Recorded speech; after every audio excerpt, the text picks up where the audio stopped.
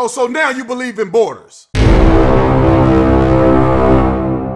This video is brought to you by the Officer Tatum Store. The Officer Tatum Store. Get the merch link in the description section. Make sure you like and subscribe to the channel. Hit the bell so you get notifications anytime I go live. Make sure you still subscribe and comment on this video. Let's get into it. Justin Trudeau, one of the softest leaders in the entire world. I cannot stand him.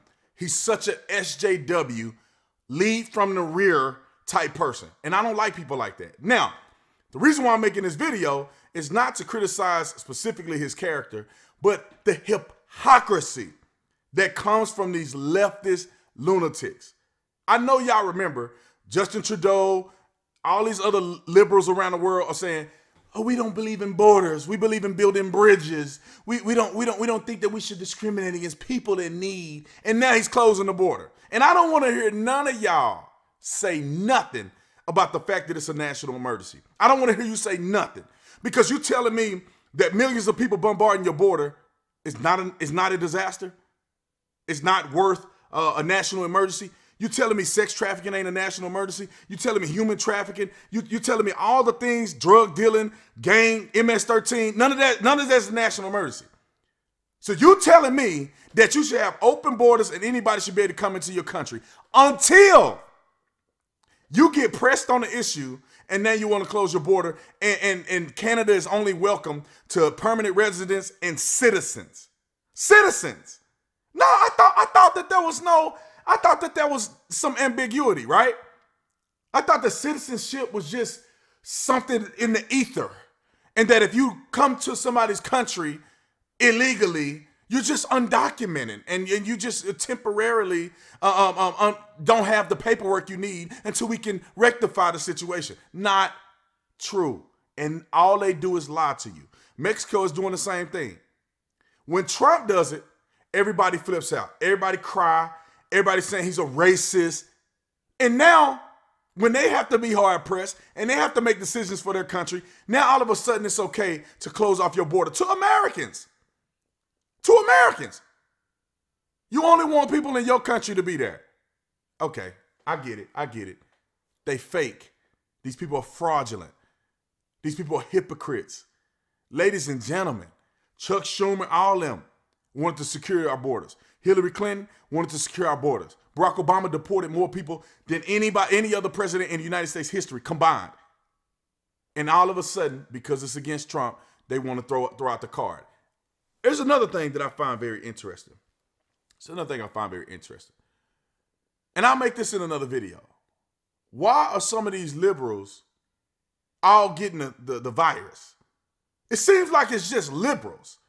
It doesn't seem like it's a lot of conservative celebrities, a bunch of liberal celebrities that are getting the virus, and they coming out making videos and I'm sorry, I've been infected. And how did you get a test though?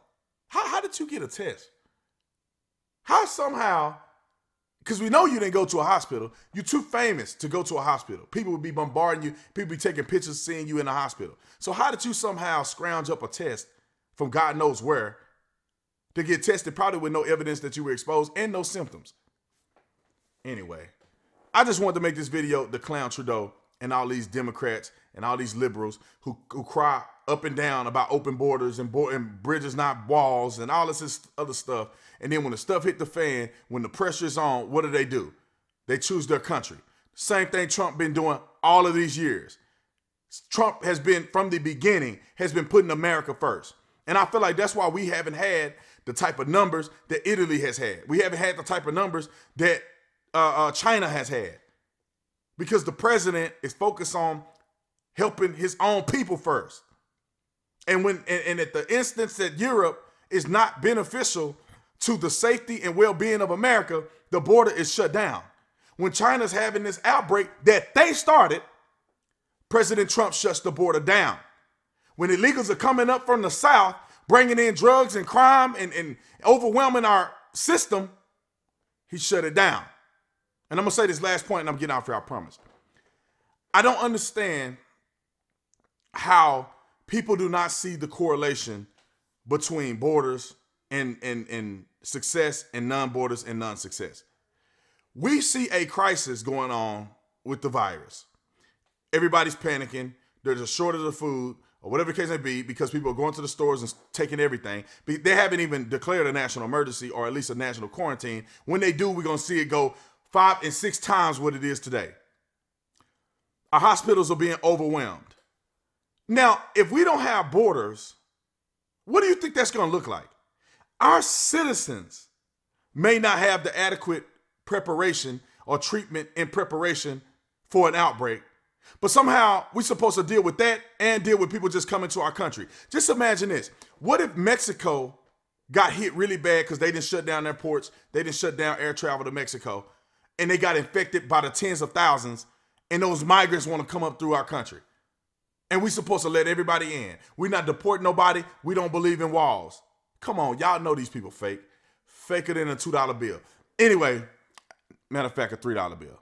Anyway, let me get off this thing. Y'all let me know what you think. Comment in the comment section. Like, subscribe to the channel, hit the bell. Y'all know what it is. Visit the Officer Tatum store. Put lockdown in the discount section and you'll get a discount on the store. See you on the next one.